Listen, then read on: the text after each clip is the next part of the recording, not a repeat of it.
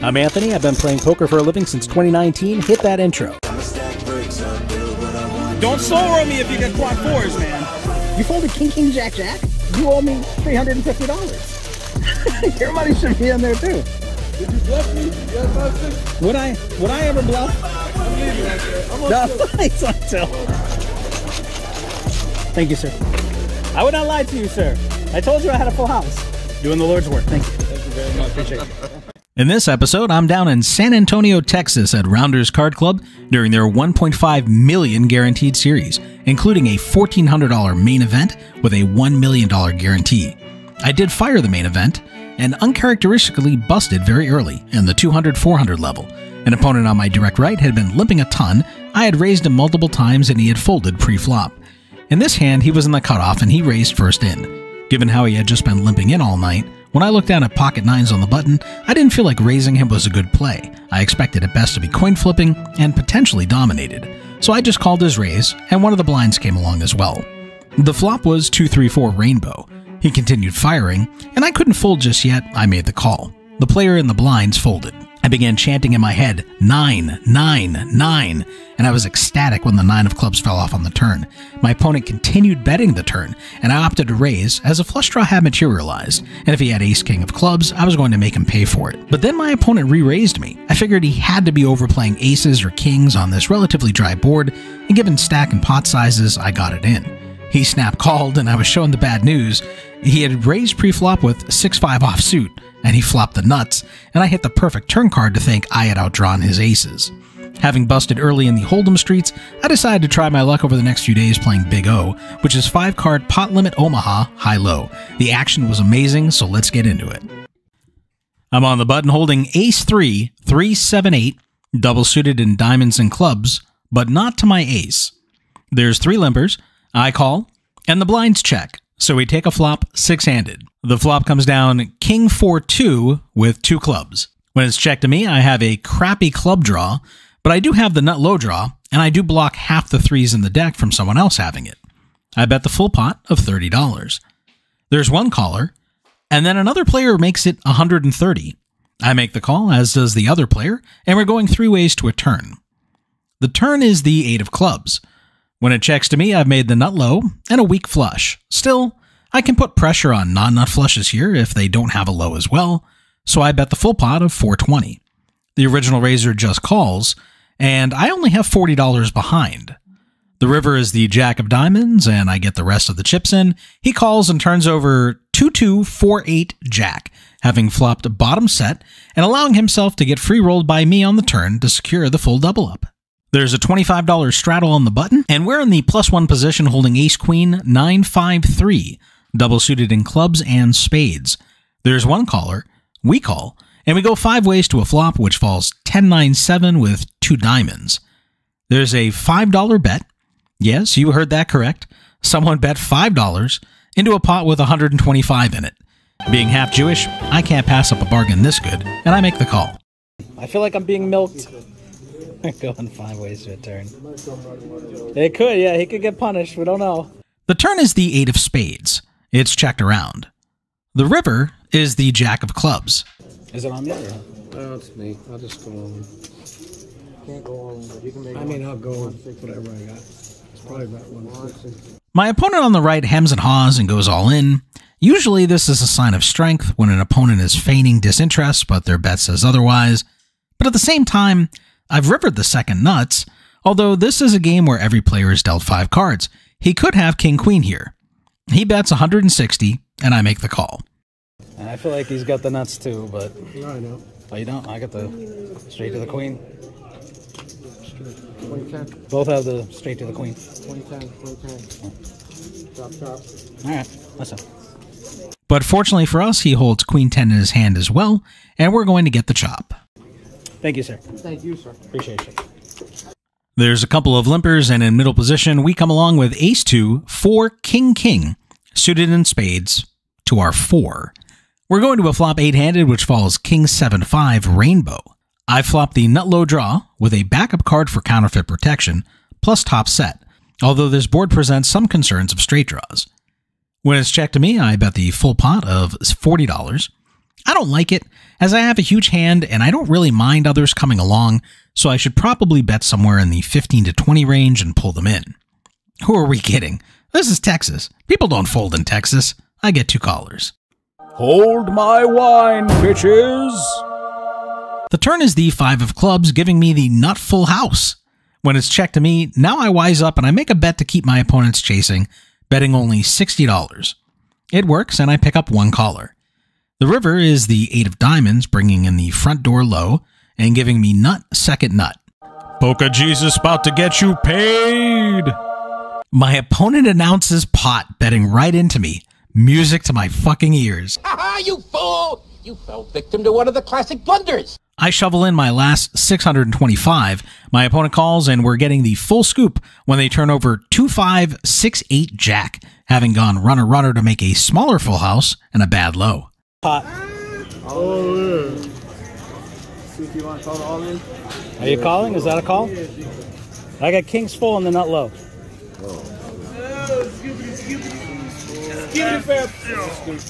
Skip it up. Thank you. You doing the Lord's work, sir? That was a good hand. You can't call.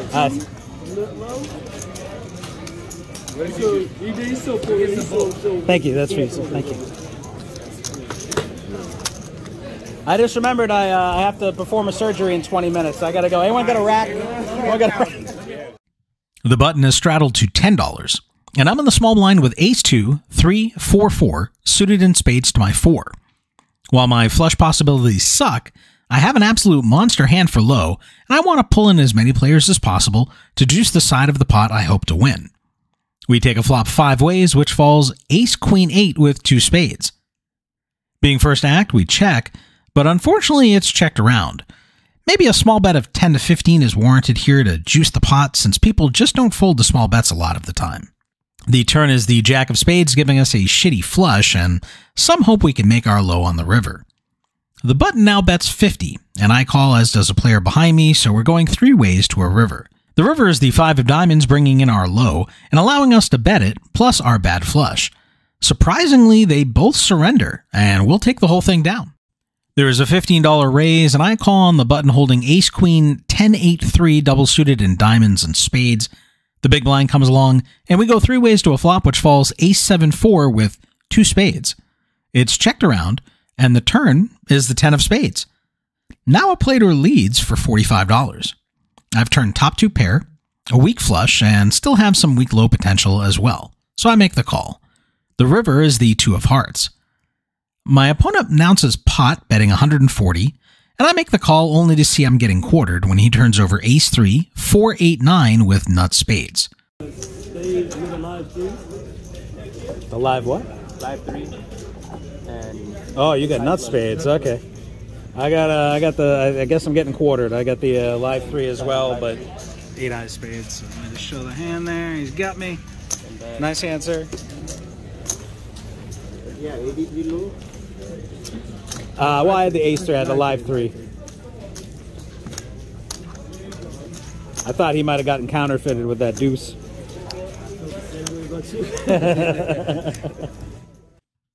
A $15 straddle is on the button, and after a few callers, I announce pot, making it 80 with the ultra premium ace-ace queen 5-2 double nut suited in diamonds and spades.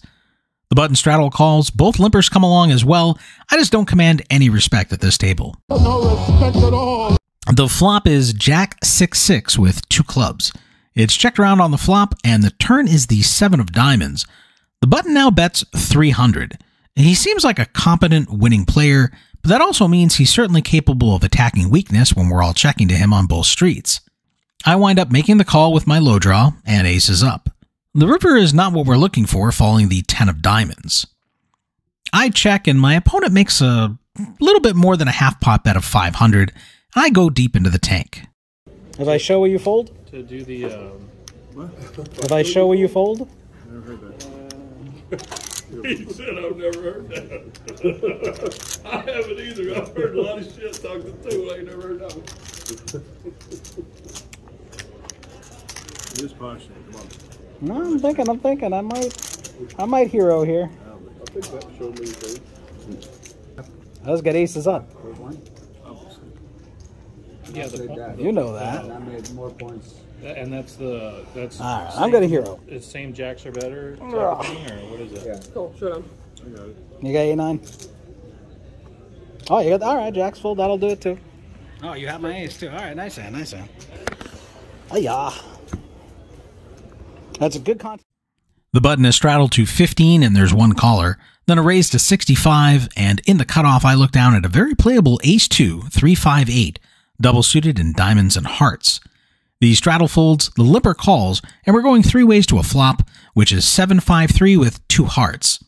I flop the nut low, but without any real backup, bottom 2 pair, and a weak flush draw. There's a pot size bet of 215, and when it gets to me, I'm hoping to isolate someone else with the nut low that's behind my 2 pair plus flush draw, so I repot, and then the 2 players left in the hand also get their stacks in. So I'm all in for 845 effective, but they actually have less. The shortest stack is all in for 385, and we do have a side pot of $70 with the other player, as I have them both covered. The board runs out the Queen of Spades and the Jack of Diamonds, and the guy with no low draw, just the nut flush draw, goes runner-runner to make a better 2 pair to take the high part of the hand from me, while I share the low with the other opponent, meaning I'll be the one getting quartered. Alright, there we go. Gabe. I was like Greg. I don't know why I always forget his name. So I still got 2 pair on the nut low. Yep. I got 2 pair Queen Jack. Queen Jack. Okay.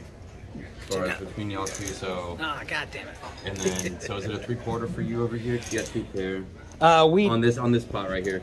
I get 3/4 of the side pot Yeah, on because the side pot. Yeah, that's I right, got on the side. high. Yep. But we're getting Yep. quartered. We're getting quartered by his Queen Jack running. Oh, he had the nut flush draw. He had some outs. Hi-ya. Thought that was really a good one for me. You had the world. I mean, all right, you're gonna have to tip him because I got fucked on this one. Yeah. But he's working for it, man. You're not. He's the one. Yep. I was looking at You where look the like a cards winner, Bill. You look like a Yeah. winner. You wanted to give it to you. were. Cool. There you go. Thank you. Appreciate it. I'll give you one for the work, even though you cost me money. The $15 button straddle is on, and in the big blind I have Ace-King, Jack 10-5 double suited in spades and clubs. We go 4 ways to a flop, which is Queen 8-6 with 2 spades. I flop the nut flush draw, but my low draw is weak, and it's easy to wind up free-rolled while playing for half the pot, so I exercise pot control and I check. It's checked down to the button, who bets 50. I make the call, and we wind up going heads up. The turn is the 10 of clubs, completing the Jack 9 straight, but also giving me a nice wrap draw to go with my spade flush draw, and I pick up a club flush draw as well. Just an absolute monster spot. Now I can hit a 9, 10, Jack, King, or Ace, plus clubs or spades that don't pair the board. I opt to take the aggressive option, betting the pot of 160. My opponent shoves all in for 325. I make the call. The river is a red queen giving me the nut Broadway straight, and my unfortunate opponent reveals he had a straight already on the turn, showing down Queen Jack, Jack 9-8. So he blocked my straight and flush draws significantly, but I managed to still find the river card I need to bust him. Turn was a big one for me. Yeah. So forget there. Nuts. Okay. Ace Jack. Oh wow, you had the straight. Jesus. I mean, I had both flush draws and I had the. Yeah, and I had the. We're down to 4-handed play. In the cutoff, I pot to 20, holding Ace-King, Queen 8-5 suited in spades to my ace. The big blind defends, and we see a flop of King Queen 3 rainbow, giving me top 2 pair and some backdoor possibilities. Now my opponent starts talking. That's not you. 45. Just to let you know. How much does he have left? 205. Yep. Pot. Pot is gonna be. It is me.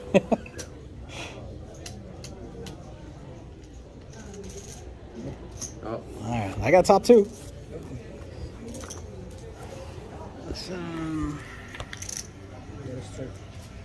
Two Ace Jack. Yep. Oh my God, he fucking. Yeah. Alright, so grand total 60. 200. 250. 250. Supposed to be like that. Ace 60? says, No, you're fine. You're fine. should maybe on top 2. Oh, you get 250 is all it is. 250? Yeah. All right. Nice hand, nice hand. The button has straddled to 10. In the small blind, I look down at King, King, Jack, Jack, 4, suited in hearts to my king, and I make the call. We go four-handed to a flop of Jack 3-2 with 2 clubs. Since the game is short-handed, I opt to bet the pot here for 45.